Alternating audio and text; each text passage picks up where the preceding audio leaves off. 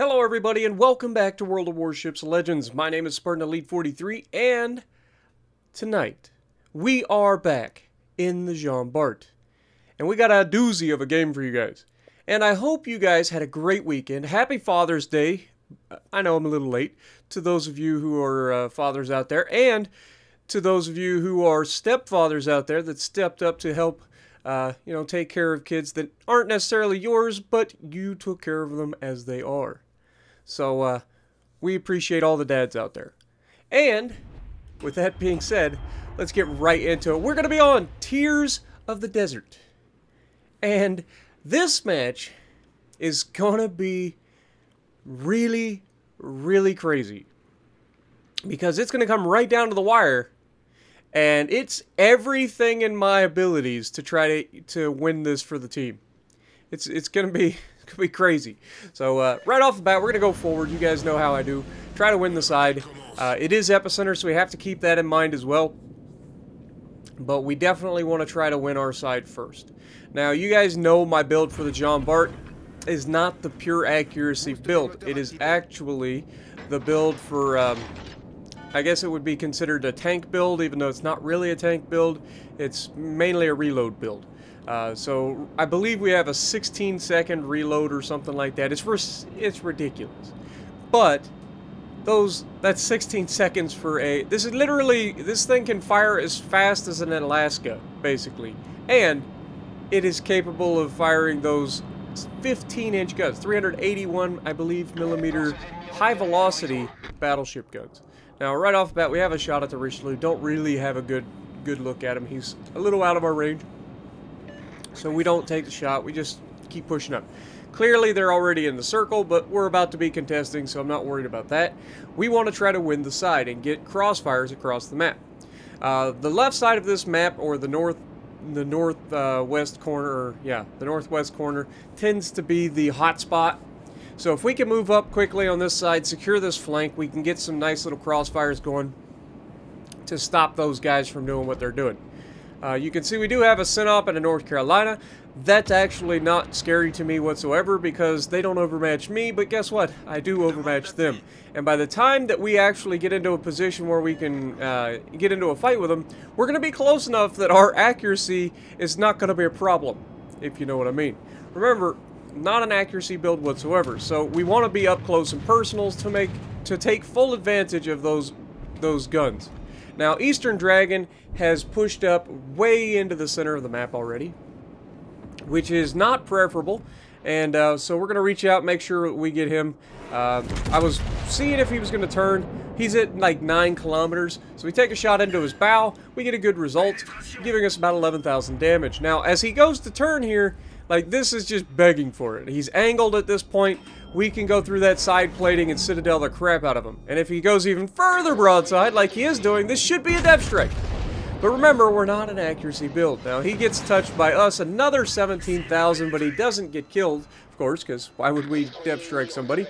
But he goes further broadside, and you can see that reload booster coming in clutch, and this time we hit him with 4 overpins and don't kill him. Are you kidding me? Are you actually kidding me? But it doesn't matter. The friends are able to take him down, and that leaves me versus this Synop who's creeping. He's creeping because he knows that he f***ed up. He wants to get a shot on me, but he doesn't realize I'm already loaded, I'm already in position, and he is over-angled right in front of me. That should be death. But, of course, can't depth strike him. We leave him with just enough to cause me problems for at least a little bit longer. Now, obviously, I'm going to beat his reload by a lot, so I'm not worried. He's still broadside. He's dead here, and he knows he's dead. So he unfortunately gets our guns knocked out. Like, really? Really?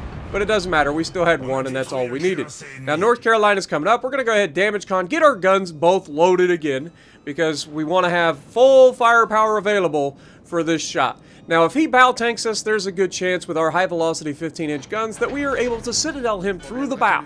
North Carolina's nose is short enough that you can absolutely citadel him straight through the front of the ship. He is angled, however, which is going to throw that off a little bit. So while we can still damage him, we're not as likely to citadel him, and this is when the accuracy starts to show up. He's like, yeah, sorry, I know you really wanted to hurt that guy there, but, you know, you've had some pretty good RNG up to this point. I'm going to need you to chill the fuck out. That's what the game says.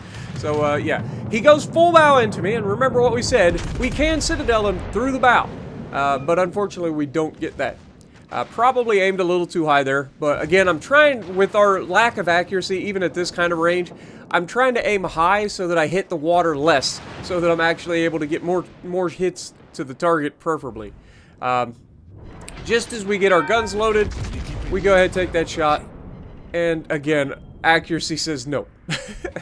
It's weird how accuracy does. Like, you've seen the shots that we've had so far. And for whatever reason, you can see, that's why I didn't want to rush around the corner. I'm paying attention to the map. I realize there's a cruiser behind me. It's a Fiji. We know he has torpedoes. We know he's probably trying to torp us. And he's actually doing a pretty good job of trying to flank. However, he is spotted, and this is not going to go in his favor. It's a Fiji. And French magic bullets versus Fiji, not going to go in his favor at all. As he thinks he's going to just rush me. I don't know what his thought process here was. He can clearly see this entire time that I know he's coming. And yet he's still just like, oh, I'm going. It's too late for me to stop now. And, wait for it. Really? Really? This is the one? This is the one? But it doesn't matter. He already used his torps on the left side of the ship, so he has to flip back to the other side to torp me. You can see I'm already going forward. He's going to have minimal launch angles, and of course we're going to depth strike him this time. And you can see, not sure what his launch angles is, so I go ahead and I go in as far as I can. I'm not seeing any torpedoes, meaning he didn't actually get to launch them, which is huge. Had he launched them, that could have been real bad. Now, we're at 139,000 damage. We've got 2 kills. We've got 6 citadels. We've already got a high cow, and we have a depth strike. And we have used very little hit points. And we still have 5 heals. 5! I know! Now, I believe it's in the near future where I go ahead and pop my first heal, because I have 5 of them. So I'm going to go ahead and use one of them, I think, to recover the little bit of hit points we do have. It's about 5,000, so that'll give us like an extra 5,000 hit points before we go into this fight. But what it also does is it allows us to start reloading the next heal. New Orleans gets spotted out here. He's broadside to everybody, and I should be able to absolutely blast this man. Like, he should be dead here, if all goes well. And we do get a citadel, but we do not kill him, unfortunately. Now, we do take the hit there. There's the heal. Managed to get hit by the King George. And again, HE versus the French battleships, hugely effective. Hugely effective. Especially battleship caliber HE. But HE in general is very effective against any of the French battleships. It's nasty. It's one of their biggest weaknesses. So me coming out here to fight these guys, obviously I have to do something. They have 846 points. I am the only one who has done any significant damage, I believe, in this lobby. So we have to push out. We got to go. So we've got our speed boost going. We're going to catch this guy broadside, and this should be an absolute paddling. And we get a decent result, but not a great one. We got 6 hits, but not enough damage.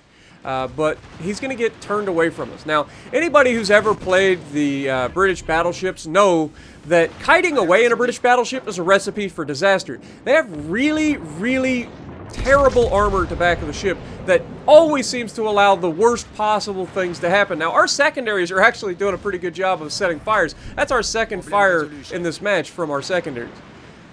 But, again, King George, he has tiny guns, he's shooting HE, and thank God he decides to shoot my teammate rather than shoot me here. So we go ahead, we aim high, again, looking for that hit, we get the hits together, and we get the kill. Now, we still have a cruiser behind me, so I'm trying to protect my cruiser and hope that my cruiser doesn't do anything incredibly stupid. Now, there's a Richelieu over here. If I can go over here and kill this Richelieu, then my cruiser should have a chance at killing the freaking destroyer. Now, we are going to take some torps here, which is not good. I honestly thought behind that island he would not get a chance to torp me. I was wrong. He did torp. We don't have will to rebuild because we're using the special commander.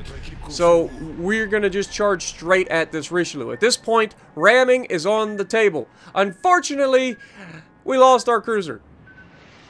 Now, this Richelieu and I both have the exact same thing in mind. I'm flooding to death. And sure, I'll be able to put out the flood, so I'm gonna actually go ahead, avoid, or try to not ram the guy, because I need to try to kill him. So, I don't want to, I actually have a chance to win this match, potentially. I've stopped all of their points production, so now it's coming down to a brawl between the two of us. I knock out one of his guns, I get the first shot. You can see I'm gonna go ahead and switch. I was thinking about switching to HE, then I switched back to AP. He's turning in, and at this point, I know what he's doing. He's ramming me. And then, in this moment, this is the perfect play for him to make. Why? Because he guarantees the win. If he rams me, I die, and he gets the win because they have the points advantage. And you can see, unfortunately, he does get it. He gets the Kraken on a ram, too, which is always something you enjoy. So he gets the win, he gets the Kraken. I have no problem with that ram at all. That was actually the perfect decision for him. However, it also catapults my damage up to 245,000 damage. 7 citadels, 4 kills, 1 shy of a Kraken. Imagine if we both got a Kraken on that ram. Wouldn't that have been sick? But yeah, top of the leaderboard, 2,100 base XP in a battleship in a loss. Tell me I didn't do enough in that one. Sometimes you just can't carry hard enough. And if you like what I'm doing, punch the like button, leave a comment below, subscribe to the channel if you haven't already, and as always, I will see you in the next video.